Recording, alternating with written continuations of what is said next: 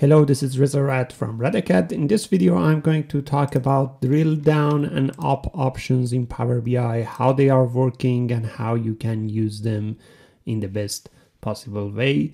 Let's check it out.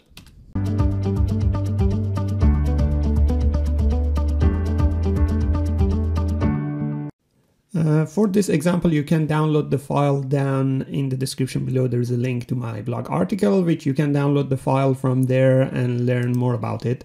Let me explain how this works. First of all, how do you add these buttons, which is drill down and drill up buttons, to a visual? To do that, you need to have a hierarchy in a field in the visual. For example, here we have a hierarchy in the x-axis of this visual.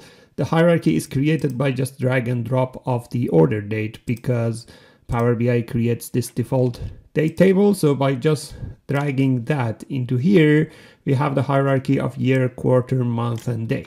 You can also do this by dragging fields separately into one axis of the visual. That would create a hierarchy like what you see here. When you have a hierarchy in the visual, then you will see these options, which are drill down and drill up, and I'm going to explain how they are working.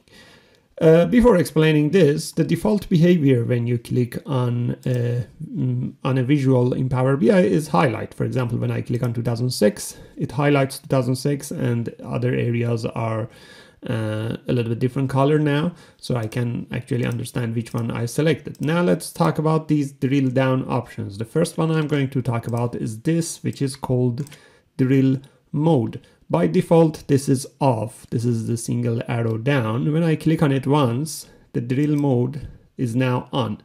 When the drill mode is on, I can selectively drill down to any of these levels. I have 4 levels in my hierarchy: year, quarter, month, day. Which means if I go and click on any of these columns, for example, 2007, then it actually drills down to the quarters of 2007. These quarters are the second level of my hierarchy, as you can see here. So I'm actually in the second level of the hierarchy for that year that I selected, which was 2007. Now I can click on another one of these, let's say quarter 2. Then I'm in the month of quarter 2 of 2007, and I see these month sales. I can click on any of these months and I'll see the days. As you can see, I'm actually going into this direction when I'm drilling down from the higher level down to the lowest level. And whenever I want to go up, I use this option, which is drill up, and that will go one level up each time I click on it, and I can go all the way to the top. This is a fantastic way of exploring data. You can look at the data in high level, see if there's any anomalies, then go into that specific area, look at that section and see why that anomaly happened, and somehow investigate it, do some data exploration. That is what this selective drill down is good for. But there's a problem with this actually, and that is when I'm in, for example, quarters, there's no way for me to understand these quarters are belong to which year. That's a problem that I explained in another blog and video how to fix it, and you can easily fix it. So make sure that check out the link down in the description below that has explanation of how to do it. That is one way of drill down. I would say this is selective drill down. If you turn that off, now the next way of drill down is this one I'm going to explain, which is this fork-like icon. This is going down to the next level, but the difference of that is that this is going to the next level for all years. Instead of looking at, for example, only quarters of 2007, I can look at quarters of all years together, which is a good way to understand trend.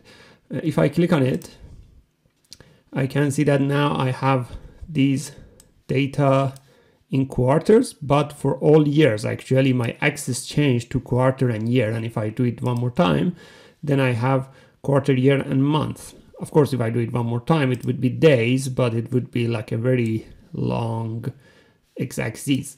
This is a great way to understand the trend. I can see how the sales changed through the time with this method of visualization instead of looking at a high level.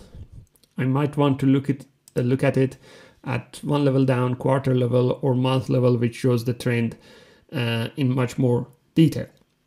You can use the same method to drill up using this option. So I can go drill up. So the difference of these two so far was that is a selective drill down versus this one is expanding all down one level, but for all of the years, not for just one of the items. For all of these categories, it goes down to the next level. And the last one in this list is this one, which is 2 arrow down. I would call it branching. This is helpful for the areas that I want to understand. For example, what is the bestseller quarter in this dataset? What is the quarter that is not selling well? In that case, I want to look at the data sales by quarter regardless of the year. I don't want to look at a specific year. I want to look at it regardless of the year. In that case, I can choose this option, which is go to next level. And when I click on it, actually I see the sales by quarter. In this case, it's sum of sales because the default summarization for sales amount is sum. If it be average, it would have been average.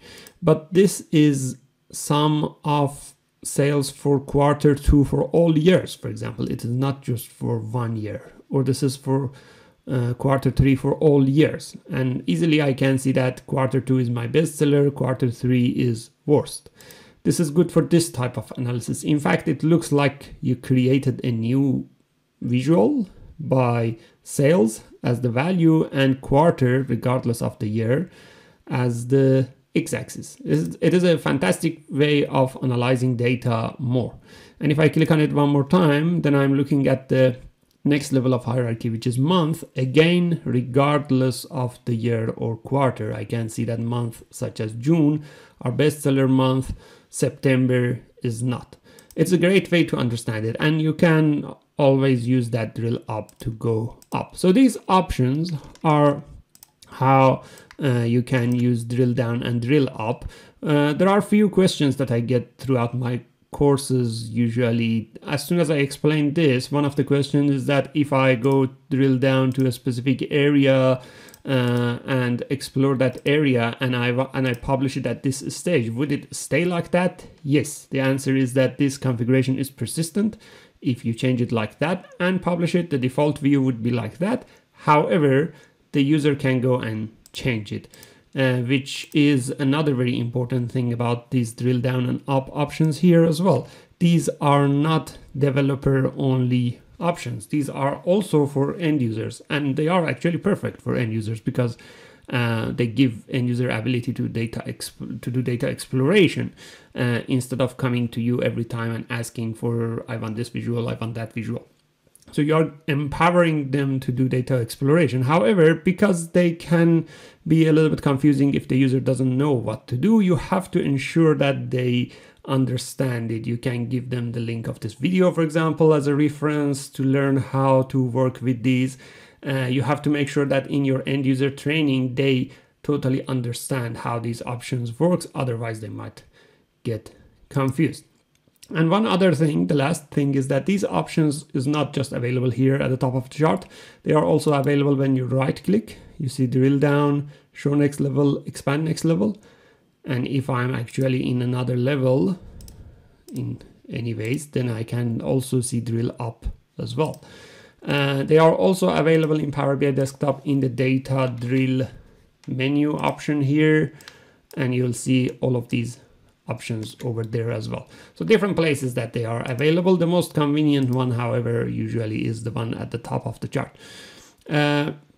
The last thing I want to explain about this is that there is also something called drill through. I explained that in another video and blog, which is about master detail design of visuals. Very powerful feature. If you want to learn more about it, check out the link down in the description below.